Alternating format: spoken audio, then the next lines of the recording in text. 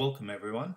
Today I'm going to show you an excellent protocol that you can use that simplifies everything you do across Ethereum. It's called Zapper.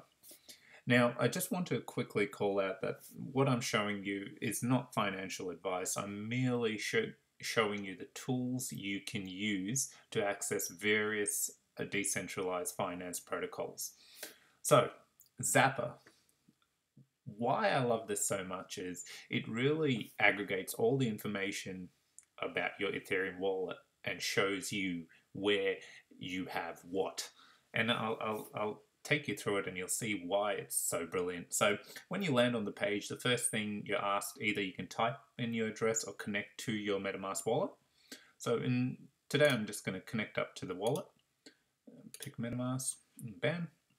Now I've got a wallet here that has a bit going on, and I wanted to do that so that you could see how it populates all the different bits of information for various protocols. And what I'm going to do a little later is I'm going to show you how you can use Zapper to invest into various protocols. However, I'm going to also show you how I connect the dots between Zapper and the protocol I'm about to use so that I can make sure I am going into the right pools or whatever I'm trying to do via Zapper.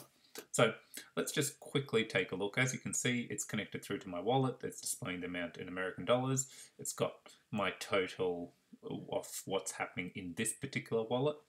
Over here, account overview, you can see it's got my wallet. If I click on it, it's got a few different tokens that I have. Investments, this is great, I'll talk through. So this is another protocol, DeFi protocol, where you can buy real estate. So I have a few tokens here and there. And you can see, based on my Ethereum address, it aggregates that information. You can see over here the various platforms that I have connected to my Ethereum account, this address. It populates the information and displays it here. So you can see if I click on Compound, I have a little bit of the comp token through the mining program, and I have a small amount of BAT in there that's generating me very tiny interest, not even worth it. But for the purpose of this example, it's great. You can see how, rather than going to Compound and Maker and pull together, I can actually just see everything on one screen and what's happening. So that's a bit about the dashboard here. Then they have actually implemented this brilliant feature in Exchange, so you can swap using the Zapper protocol that's connected to Uniswap. So it just makes it easier in the same spot. You could swap between tokens. And the Invest tab, this is what I wanted to zone in on. So one of the great things about Zapper is, one, it aggregates all the information, but two, you can use it to zap into various protocols like Uniswap, Balancer, Curve, and some of the yield farming protocols that exist, which yearn, which I'll talk through in a moment, how we connect the dots there. But what it does is, some of these require specific tokens. Zapper will let you, in one transaction, zap it into the desired state. Whereas if you wanted to do it on different protocols, you would have to use Zap it. You'd have to swap into various tokens, and 3 or 4 transactions later you'll have the token you need to deposit into that protocol. So Zapper simplifies this process, and that's what's so brilliant about it. So, and what I want to do is I want to take you through a live example here of how I use Zapper and what I actually do to connect the dots to make sure I am going into the right pools. So you can see over here, just currently, I have got a bit of DAI put into the into the vault there. I have some of my balance tokens in one of the forks of the yearn protocol, and I was part of the synthetics reward program when I had some liquidity deposited, and I earned this and I haven't claimed it due to very high gas fees. So let me talk you through how we can use this. So it's simple. Click on the invest button, and as you can see, it allows you it's got your wallet information and what pool you want to go to. So you heard me say Uniswap, Curve, Balancer. So these are some of the options it allows. I want to talk about yearn today, and I'll show you why. So here are all the different vaults. Now, I'm going to pause it there and flick over to yearn. So what I like to do is I like to look at the actual protocol and what I need to put my deposit into where, and then come back to Zapper to make sure I know what's going on. So I've come here, I'll connect it in.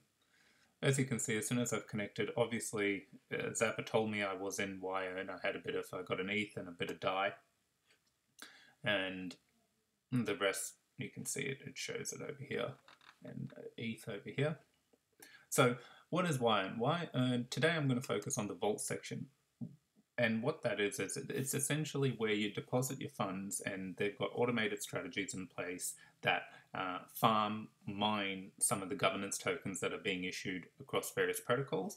And as soon as it mines it, it sells it and adds it back to your total as interest. And that's why some of the interest rates you can see over here are quite high for the year. But that's what it does. That's extremely high level. I'm not going to go into detail about how the strategy works. It's more about how you use the protocol and why Zapper makes this so easy. So here we are. Here's the vault. I'm going to focus, this one looks good over here. And this has got a yearly return of 70% on your stable coins. So why can't I just come here and put the money in that I want? Well, one of the reasons is, as you can see, for me to deposit, I need to have this token here, Curve, which is the token you get when you deposit your funds into the Curve protocol, Curve Finance. But I haven't got that. I've just got USDC. So for me to now get the money into here, I would have to go to Curve, deposit, and keep in mind when you use it, if it's the first time, you have to approve your account, then do a deposit, then it will give me the tokens, then I come here, do an approval, and then deposit it in to start earning interest.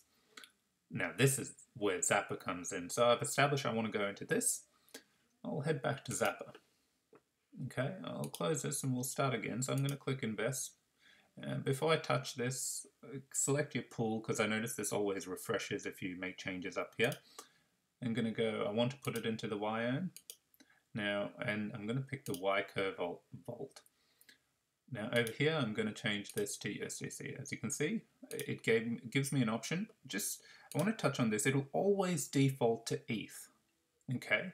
Now, make sure you know what you want to deposit. If it is, you want to move your ETH into it, that's fine. However, if it is a stable coin, ensure you go and pick your stable coin. Otherwise, it will move your ETH into whatever you're trying to deposit it into. So you can see here, I've just hit max for the purpose of this demonstration. Now, one of the little things, I've picked Curve Vault, but see, there's quite a lot of vaults here. Now, I want to make sure I pick the right one.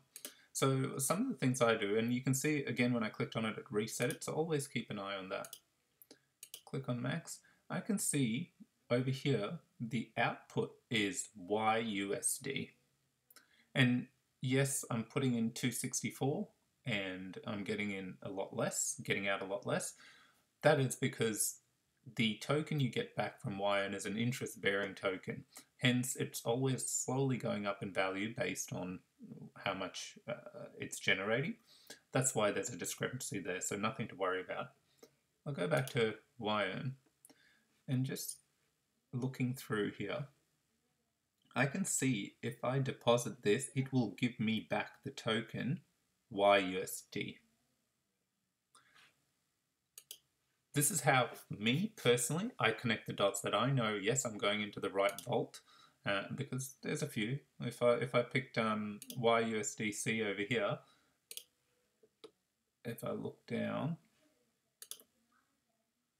that's what would tell me I've just found, and this is a bit different. Obviously, this is giving me a higher return, but I just want for purpose of clarity and to build that confidence in using these protocols, because again, with gas fees as high as they are, today is a great day actually, but the amount you pay, you want to make sure you're going into the right right pool that you plan to. So I'll just come back up here.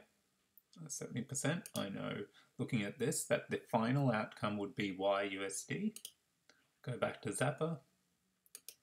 I'll just pick my Y curve or USDC. So here you go. I know this is correct. Now, remember I said every time you use a new protocol, if you're new, even though I've used the yearn protocol, it's the first time I'm using this vault with USDC. So it will ask me to approve the transaction. Now I'm just clicking on it. I'm not going to approve this because I don't want to zap this in at the moment. But you can see the approval is much cheaper. After this gets confirmed, then the actual zap will take place. And I'm going to reject this. Now remember what the zap is doing, and that's what's so great. It's basically bunching forth those individual transactions that I would have to go to get the particular token to deposit into yearn. It's doing all of that for me and giving me the final interest-bearing token for this pool, which is YUSD. So I'll just close out of this. So once I've done that, and it would approve, straight away when you come back to the dashboard and you click on yearn, it would show me that, okay, now I'm in that vault as well, what my balance is and the current value, as it is at the moment, what I have in there. So I hope this has helped with what Zapper is. This is all I use. Now, Zapper currently, there's a lot of new protocols just coming up every day. They do their best to update as quick as possible. Their team is extremely responsive on Discord. You can go ask questions, they help out, which is fantastic. However, those protocols that have been around for a while, like your Makers, Compounds, Aave, all those decentralized protocols are supported, and as soon as you can use Zapper, or if you have used those protocols individually, when you land and connect your wallet to this protocol, it will aggregate and show you the information you have over here of everything you've been using. So again, just a summary, today the goal was to introduce you to Zapper and then show you how you can use Zapper to connect what pools or protocols you want to use. So hope that has helped. I in the future will talk through Uniswap and the various protocols individually, but I thought Zapper is a great starting point because it really helps simplify the whole process of investing into various protocols. And by investing, I mean adding liquidity or partaking in some of the yield farming that exists at the moment. Thanks for watching. If there's anything you'd like to know, just add some comments and I'll hope to help out in the best way I can. Cheers.